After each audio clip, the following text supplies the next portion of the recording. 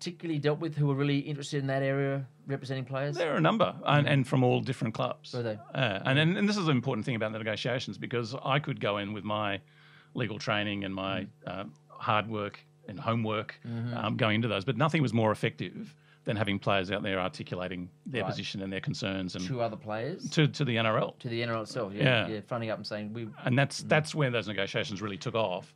Was when they took centre stage and said, "Can you remember any names? This is what we need." Well, Cameron Smith was involved, right? Michael Crocker was involved. I'll give him that. Give him that.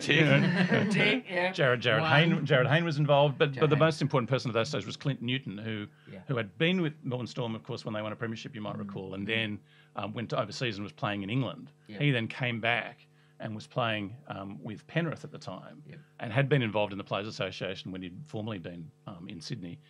Not only a fantastic advocate in his own right, but a man who was able to rally the troops behind him and bring those into the negotiations in a very effective way. Did you have any rugby league background? Essentially, no, apart from my love of the game and my constant spectating of it. And is that a good or a bad thing into this situation, to this pool that you've got? I don't know that it was good or bad, because I wasn't employed to play rugby league. They see you as an expert in your field, so that's that. So it begs the key question in all this, doesn't it? I mean, who's your team?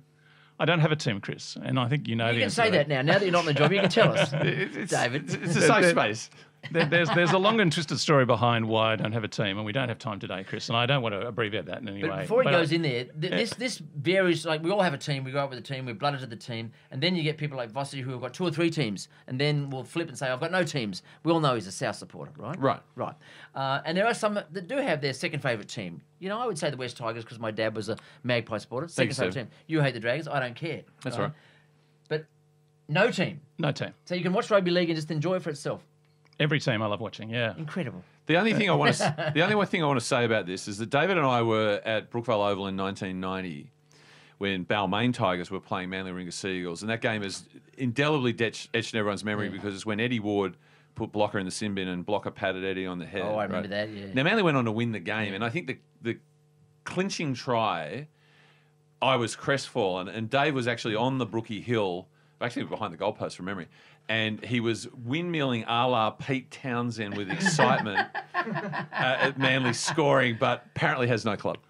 It's actually a misinterpretation of what took place. I wasn't windmilling in excitement of Manly scoring. I was windmilling excitement of Chris's team being beaten. Right?